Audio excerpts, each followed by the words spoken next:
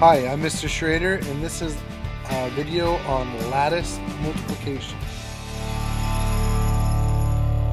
Algorithms that we teach in everyday math. And it's probably that way because it looks funky, and it takes a little bit of practice to really see what's happening. But it's also one that really clicks with students. And so it's so different than the way adults have learned, but it's one that students really use. Everyday Math originally put it in into the series because it's kind of a fun one. And it provided practice with multiplication facts and strings of single-digit numbers. But it's one that kids really picked up on. Now, it's also a very efficient algorithm because it keeps things nice and tidy if you know what you're looking for. Also, it's really good with long multiplication problems. It's very good for those, and where it's probably better than long multiplication is. So what I want to talk about this is it's also got some negatives. Is that it's unfamiliar to adults. And actually building the lattice takes a little bit of time in understanding what you're doing. So we're going to work through it together and see what happens. It's called lattice because of this box that shows up with it. Now, when I'm multiplying a number, in this case I'm going to multiply 53 times 67. The way we build our box is by taking a look at the first number, and it's a 2-digit number. So I'm going to have a 2-digit box by another 2-digit box. So when I build my box, it's going to have 2 spots here and 2 spots here. So I have 53 and 67. So I need a spot, a row or a column for like that. All right. So since I have a 2-digit by 2-digit, that's going to be a 2-by-2 box. All right. Let me go ahead and clear off some space so that we can work this one together. I'm going to need some space right here. I've got 53 times 67. I draw my lattice. Now, what I need to do is I need to look at this first box only. And in this box is going to be 3 times 6. 3 times 6 is 18, so I fill in a 1 and an 8. Notice that I put my tens place in the top part and my ones place in the bottom part of the box. Now I can move on to another box. It doesn't really matter which order you go into. This is the one that works for me. So I get 3 times 7 in this box, which is 21. 2 and a 1. My next box, I'll do this one next. 5 times 6, which is 30. 3 and a 0. And then I have 5 times 7, which is 35. Right there. And then all I have to do at this point is I have to add up across my lattice. So on these diagonal lines, I add up. So I get a 1, I get a 5 plus 8 plus 2, which is 15. There's where I carry my 1, a 3, 4, 5, and a 3. Okay, so I showed you my work. I'm going to go ahead and erase it so that I can show you on here. So I get my 1 comes down, my 8 plus 2 plus 5 is 15, so 5 carry 1, 3, 4, and 5, and then my 3 comes down.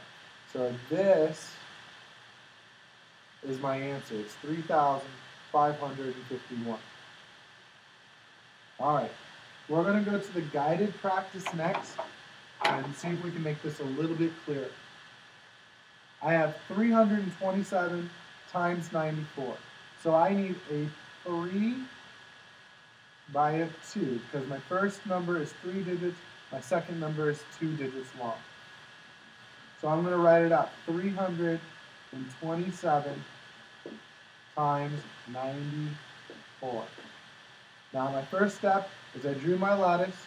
My next step is that I have to write 1 on the top and 1 number on the side.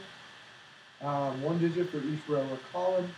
Now I'm going to multiply each digit in one factor by each digit in the other factor. That means I'm going to take 7 times 9. 7 times 9 is 63, so I write it in. Then I'm going to do 7 times 4 in this box, which is 28. Then I'm going to go to this box, which is 2 times 9, which is 18, a 1 and an 8. 2 times 4 is 8, so I need a 0 as a placeholder there.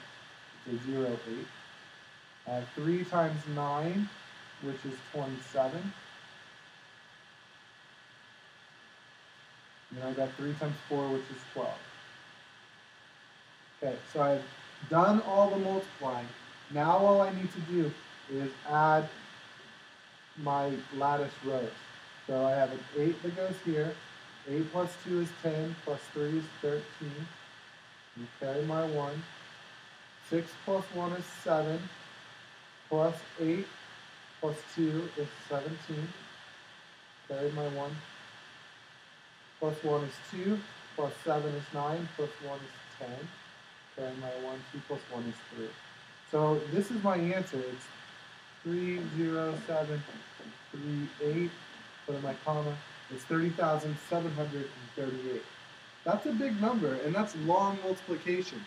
Lattice really keeps it organized and short and in a concise space.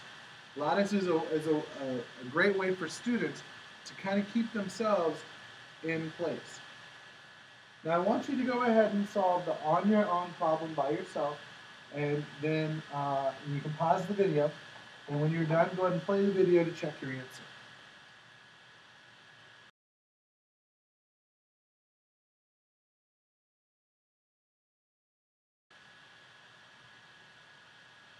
All right, I've got a 3-digit number in 423, so I need a 3-digit box at the top, and I need a 2-digit box on the side for the 52. So I'm going to get a rectangle here. All right, I need to draw my lattices. This is the hardest part of the whole process, really, once you get it done, is to make sure your lattices look neat and tidy. And I'm going to put in my factors, 423 times 52.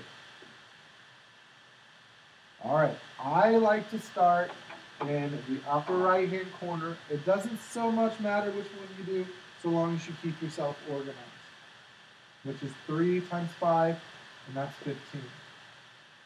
3 times 2 is 6, which means I put a 0 and a 6. 2 times 5 is 10, so it's a 1 and a 0. 2 times 2 is 4, which is a 0 and a 4.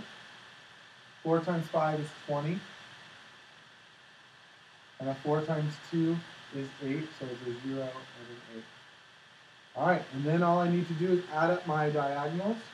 So I have a 6, 5 plus 4 is 9, 8 plus 1 is 9, a 1, and a 2. So my answer is 21,996.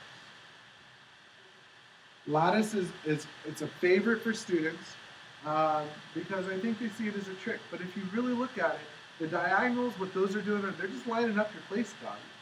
So it works out pretty well. I hope this helps, and thanks a lot.